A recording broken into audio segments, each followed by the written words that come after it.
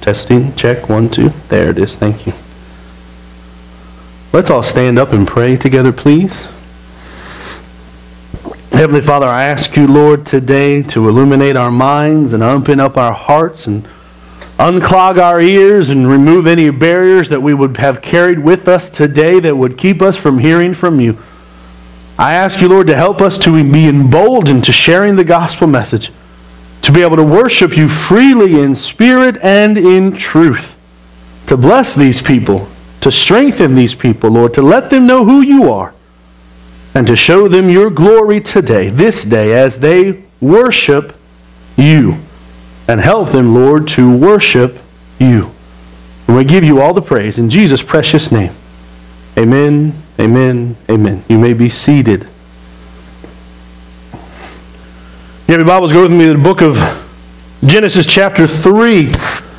We started out last week, and we're going through the month of January on the concept of in the beginning, trying to figure out exactly how this whole world got started and how that applies to us today, several thousand years later.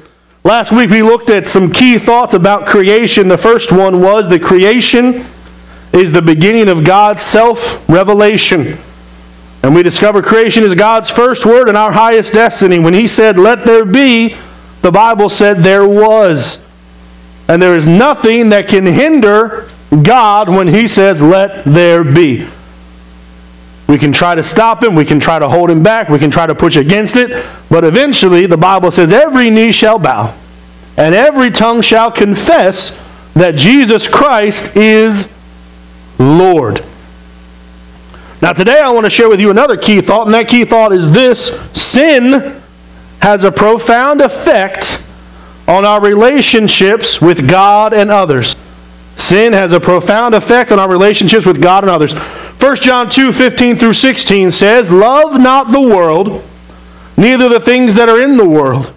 If any man love the world, the love of the Father is not in him. For all that is in the world, the lust of the flesh, and the lust of the eyes, and the pride of life, is not of the Father, but is of the world." Now go with me to the book of Genesis. We're going to read chapter 3, beginning with verse 1. It should be on your screen in just a moment. Genesis chapter 3, verse 1. "Now the serpent was more subtle than any beast of the field which the Lord God had made. And he said unto the woman, Yea, hath God said, Ye shall not eat of every tree in the garden? And the woman said unto the serpent, We may eat of the fruit of the trees of the garden, but of the fruit of the tree which is in the midst of the garden, God hath said, Ye shall not eat of it, neither shall ye touch it, lest ye die. And the serpent said unto the woman, Ye shall not surely die. For God doth know that in the day ye eat thereof, that your eyes shall be open, and ye shall be as gods, knowing good and evil. And when the woman saw that the tree was good for food, and that it was pleasant to the eyes, and a tree to be desired to make one wise, she took of the fruit thereof, and did eat. And gave also unto her husband with her, and he did eat. And the eyes of them both were open, and they knew they were naked. And they sewed fig leaves together, and made themselves aprons. And they heard the voice of the Lord God walking in the garden in the cool of the day. And Adam and his wife hid themselves from the presence of the Lord God amongst the trees of the garden. And the Lord God called unto Adam and said unto him, Where art thou? And he said, I heard thy voice in the garden, and I was afraid, because I was naked, and I hid myself. And he said, Who told thee that thou wast naked? Hast thou eaten of the tree? Or have I commanded thee thou shouldst not eat? And the man said, The woman whom thou givest to be with me, she gave me of the tree, and I did eat. And the Lord God said unto the woman, What is this that thou hast done? And the woman said, The serpent beguiled me, and I did eat. And the Lord God said unto the serpent, Because thou hast done this, thou art cursed above all cattle, and above every beast of the field. Upon thy belly shalt thou go, and dust shalt thou eat all the days of thy life. And I will put enmity between thee and the woman, and between thy seed and her seed. It shall bruise thy head, and thou shalt bruise his heel. Unto the woman he said, I will greatly multiply thy sorrow and thy conception. In sorrow shalt thou bring forth children, and thy desire shall be to thy husband, and he shall rule over thee. And unto Adam he said, Because thou hast hearkened unto the voice of thy wife, and hast eaten of the tree of which I commanded thee, saying, Thou shalt not eat of it, cursed is the ground for thy sake. In sorrow shalt thou eat of it all the days of thy life. Thorns also and thistles shall it bring forth to thee, and thou shalt eat the herb of the field. In the sweat of thy face shalt thou eat bread till thou return into the ground. For out of it was thou taken, for dust thou art, and to dust thou shalt return. And Adam called his wife's name Eve, because she was the mother of all living. Unto Adam also and to his wife did the Lord God make coats of skins and clothe them. And the Lord God said, Behold, the man is become as one of us, to know good and evil. And now lest he put forth his hand and take also of the tree of life and eat and live forever. Therefore the Lord God sent him from the Garden of Eden to till the ground from whence he was taken. So he drove out the man and placed at the east of the Garden of Eden cherubims and a flaming sword which turned every way to keep the way of the tree of life. I want to talk to you this morning about the fall. The fall. F.B. Meyer once said that when we see a brother or sister in sin, there are three things we don't know. First, we don't know how hard he or she tried not to sin. Second, we don't know the power or forces that assailed him or her. And thirdly, we do not know what we would have done in the same circumstances. It's very easy for us to give Eve a hard time. It's very easy for us to give Adam a hard time. Are you really that dumb? Are you really that stupid? You had a whole garden full of things. A whole garden full, and you had to pick the one thing that you couldn't do. Well, just to show you how easy that is, for the next 21 days on your fast, Satan is going to greatly tempt you to eat one of the things on your list that you shouldn't eat. And no matter how big you are, or how strong you are, or how much willpower you have, some of you are going to slip up and you're going to eat something you shouldn't have eaten. That's human nature. Because even in our perfect state, even before the fall, it was very easy for us to be manipulated. It's very easy for a forked tongue with soothing words to lead us off the path of righteousness into the path of death and decay. And yes, Adam messed up, and yes, Eve messed up, and yes, we're suffering for it today, but we are no better than they are. We cannot look at them with hindsight and declare what they should have or shouldn't have done. But what we can do is, hopefully, learn from the mistakes of our forefathers, so we don't continue on the same path that they were on. Popular culture sometimes portrays sex as the original sin. I don't know where they got that from, but that's not what the Bible says. Rather, the original sin was three things: to question, to challenge, and then to disobey God's definition of right and wrong. Both Adam and Eve made that tragic mistake, and it had immediate consequences. But the good news is that God had a plan to solve the sin problem. A plan that would come to fruition in the birth of His Son, Jesus Christ. Let's look at those three things right now. The first one is questioning God. God told Eve she couldn't eat from the tree of knowledge of good and evil. This would keep her from being aware of sin, which would destroy her innocence and would ruin her joy. Yet the serpent told her that she would be like God if she ate of the tree, appealing to the pride of life.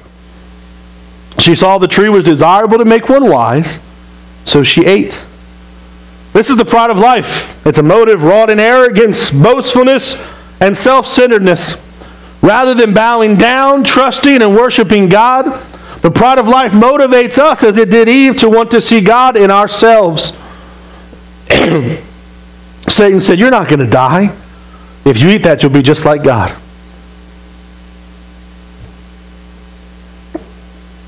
This was how it always worked out, even from before we started rolling around on this earth. In heaven, Satan decided one day that he could be like God. And so he subverted a third of the angels to willfully follow him in attacking God on His throne.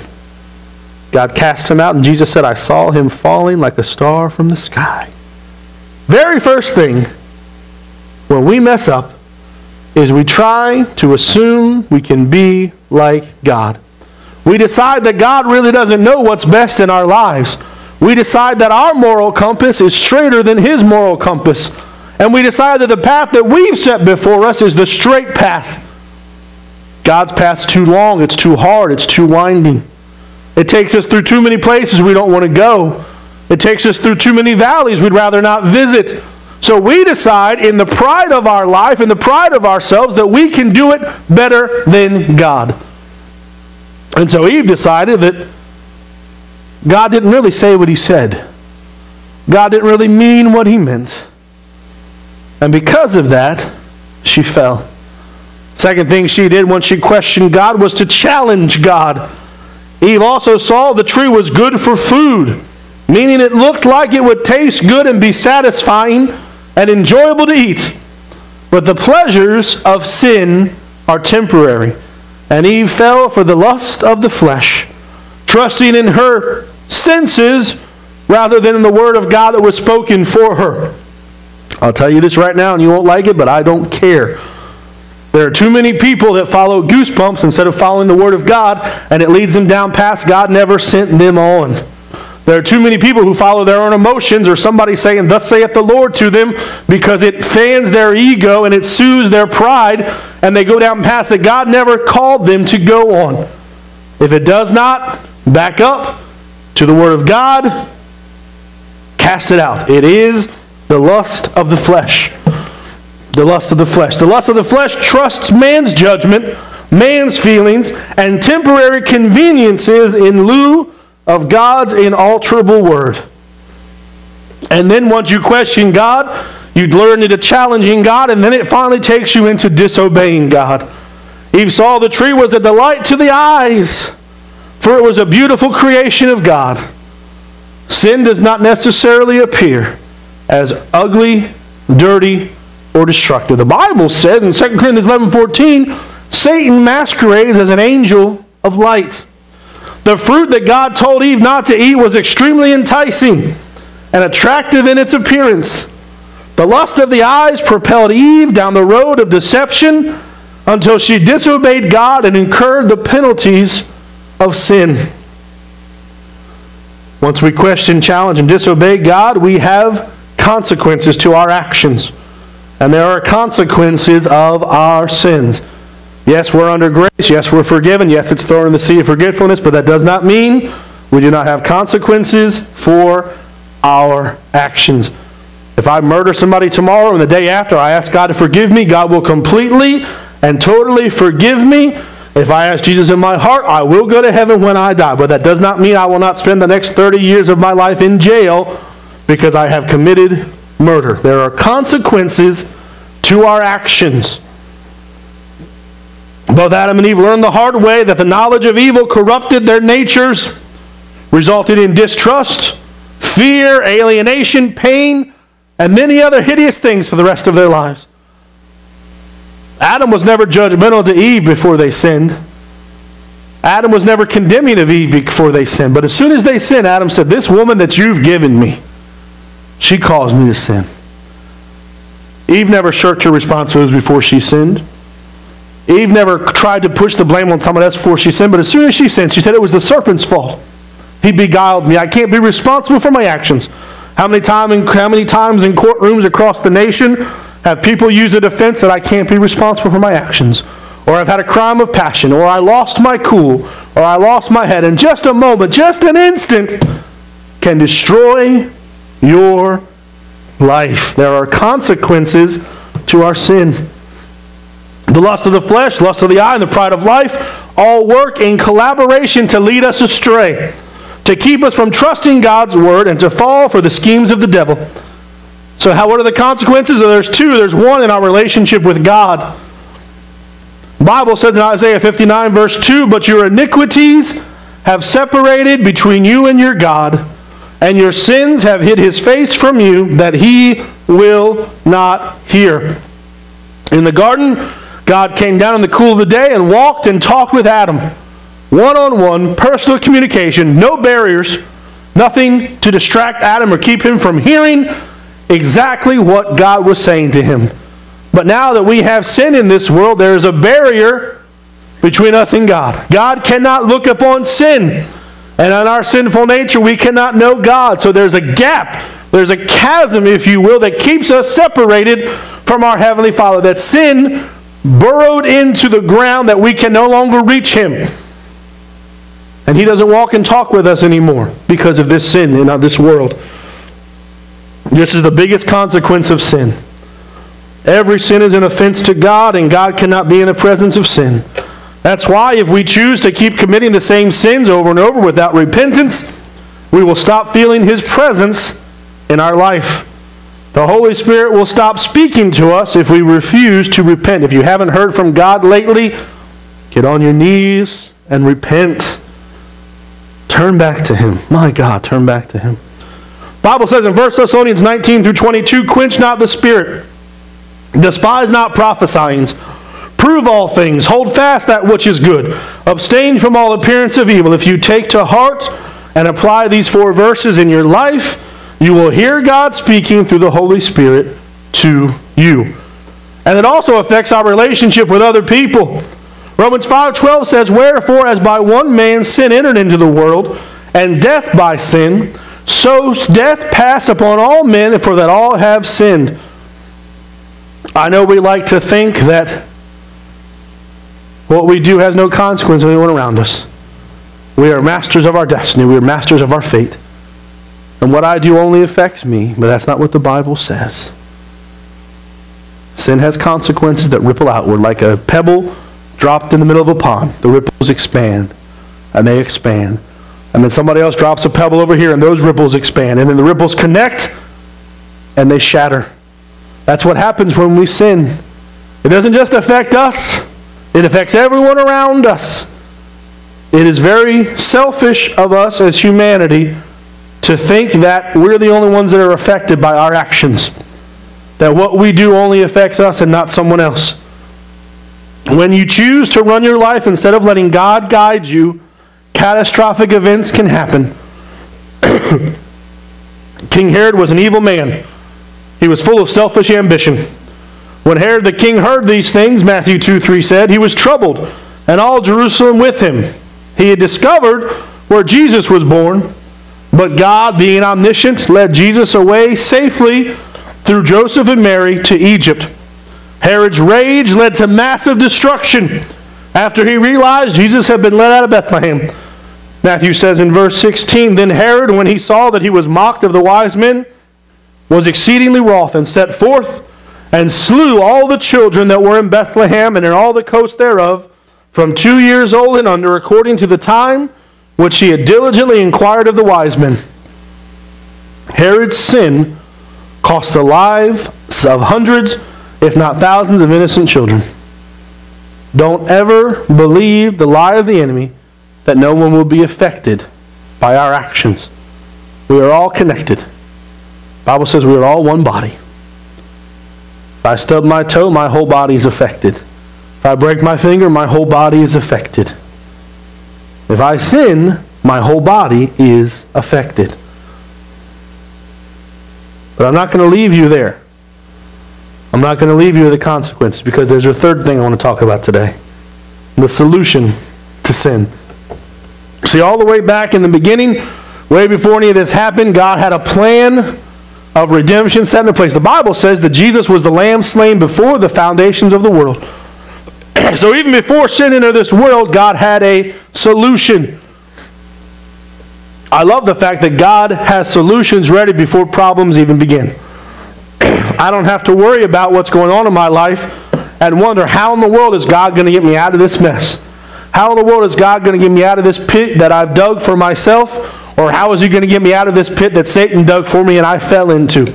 God already has a solution in place before we ever encounter the problem.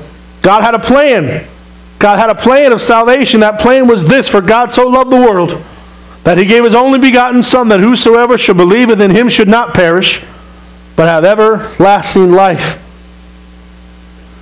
God started out with the law. He gave us commandments to follow, to guide us on the right path. But the problem is the law had to have man's involvement. We had to be able to use willpower to say yes to God and no to sin. And obviously, we don't have it because they continually fell short of the law. So God brought the law to completion through His Son, Jesus Christ. And now we no longer live under the law. We live under a concept that God gave us, which is called grace, which is His love that He showed upon us. This is how the Bible says it like this, Romans 8, 1 through 8. There is therefore now no condemnation to them who are in Christ Jesus, who walk not after the flesh, but after the Spirit. For the law of the Spirit of life in Christ Jesus hath made me free from the law of sin and death. For what the law could not do, in that it was weak through the flesh, God sending His own Son in the likeness of sinful flesh, and for sin condemned sin in the flesh, that the righteousness of the law might be fulfilled in us, who walk not after the flesh, but after the Spirit. For they that are after the flesh do mind the things of the flesh, but they that are after the Spirit, the things of the Spirit. For to be carnally minded is death, but to be spiritually minded is life and peace. Because the carnal mind is an enmity against God, for it is not subject to the law of God, neither indeed can be. So they that are in the flesh cannot please God. So in ourselves, no matter how hard we try, we can't please God.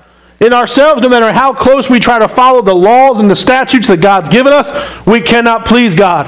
No matter how good we attain to be, no matter how good we aspire to be, no matter how good our works are, we cannot please God because sin is in our absolute very nature. And God abhors sin. He despises sin. He cannot look upon it. So no matter how much good we try to be, we'll never be good enough to receive Him. And He knew this. And because He knew this, He gave us His Son, Jesus Christ. The Bible says in 1 John 2:2, and He is the propitiation for our sins, and not for ours only, but also for the sins of the whole world. Then it goes on in chapter 4, verse 10 to say, herein is love, not that we loved God, but that He loved us, and sent His Son to be the propitiation for our sins. Propitiation is a fancy word. It means the turning away of wrath by an offering. And in relation to this, propitiation means placating or satisfying the wrath of God by the atoning sacrifice of Christ. Now you need to understand something. God didn't hate us when we were sinners and then all of a sudden love us when we got saved. God always loved us. His love for us never faltered. His love for us never altered. His love for us never changed. But by receiving the sacrifice of Christ in our lives on the cross, we can now receive the love which He gave for us. When the veil was torn, there's no more barrier between us and God. I can walk with God now. I can talk to God now. Through the grace of the blood of His Son, through the empowerment of the Holy Spirit, we can come before the throne of grace and cry out to our Father. I don't have to work through a priest. I don't have to work through a temple. I don't have any barriers or any levels that I have to go through to talk to my Heavenly Father. I have direct access to the King of Kings and the Lord of Lords anytime I'm willing to humble myself and pray and cry out unto Him. God always loved us. He's never stopped. Even in the garden. Even in the midst of everything, He never stopped loving us. Even when He cursed Adam and Eve, He never stopped loving us. Even when He pushed them out of the garden and wouldn't let them back in, He never stopped loving us. That was actually a great benefit. Can you imagine Adam and Eve having to live for eternity in sin? Because that's what would have happened if they had eaten of the tree of life. They would have lived forever on this world, with the thorns and the briars and the bushels and all the heartaches and all the suffering, and lived forever in sin. But because God took that eternalness away from them, they only had to endure the earth for a season of time. And now they're in heaven. No more pain, no more suffering, no more death, rejoicing forevermore. This world's a rough place. There are thorns and there are briars. But we only have to endure for a short while. And if we accept Jesus Christ, our Lord and Savior, this is not our permanent dwelling. This is merely a temporary stopping point on our way to glory. If I can have somebody come to the piano, please. It's never too late to say no to sin and say yes to Jesus Christ. When God sent His Son, He redeemed us from the curse of sin. He redeemed us from the obligation of the law. He now gave us an opportunity to worship Him in spirit and in truth. But I have to make that choice. He gave us free will, which is the most bizarre thing in the universe. Because all God had to do was not put that tree in the garden and we wouldn't have had any of this trouble. If God had just kept that tree out, Eve could have never been tempted. Adam could have never been tempted. They never would have fallen from grace. None of these things would have happened. But they wouldn't have worshipped Him out of love. They wouldn't have worshipped Him out of relationship. They would have worshipped Him because there were no other options. I have to wake up every day and choose to live my life. I have to wake up every day and choose to go to work, to go to school, to go to church, to raise my hands, to cry out my voice, to witness to those I come in contact with. I have to make a choice every single day who I will serve. Joshua said, it's up to you. Choose for yourself which God you're going to listen to. Choose for yourself which God we're going to follow. But as for me and my house, we will serve the Lord. You have a choice to make. And there are consequences for either choice. There are consequences if you choose to accept God. There are consequences if you choose to reject God.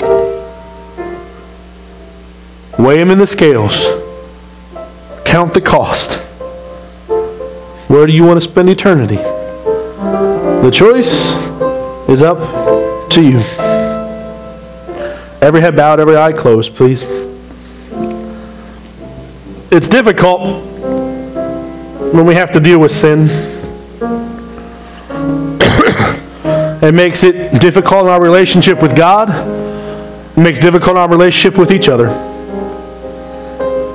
Especially the sins we carry around with us like a weight on our neck. The things that we can never seem to get deliverance of. Yes, we do good for a while. Yes, we're on fire for God for a while. Yes, we really struggle and try our best to be as good as we can be. But something always drags us back. Something always grabs a hold of us and pulls us back in. It could be a physical sin. It could be a spiritual sin. It could be a mental sin. It could be an emotional sin. Whatever it is, something always drags us back in. I'm here to tell you today that there is deliverance at the altar. Not just a temporary fix, not just a band-aid, but absolute healing and restoration. If you have anything in your life, any thorn that Satan shoves into your flesh that keeps you from totally selling out to God, I want to invite you to come forward this morning. We will pray with you and God will deliver you, not just one time, but for all time. There is breakthrough here this morning if you're willing to accept it. If you're willing to accept God's gift of grace, absolute, unconditional, unmerited grace and favor. If you want to feel that today, come forward and we'll pray with you. Thank you, precious Jesus. We exalt you today, O Lord. We give you all the honor. We give you all the glory. We give you all the praise. We worship you. We exalt you. You alone are God. You alone reign. Apart from you, we can do nothing. Your word says to abide in you. And if we abide in you, your word says we will bear much fruit. Help us, Lord, to abide in you today. Draw us ever closer to you. Light a fire within our soul, Lord. Shut it up in our bones so we can't help but give you honor, give you glory, give you worship, give you praise, and fulfill the calling that you have placed upon our lives, Lord. Renew our spirit. Heavenly Father, we pray.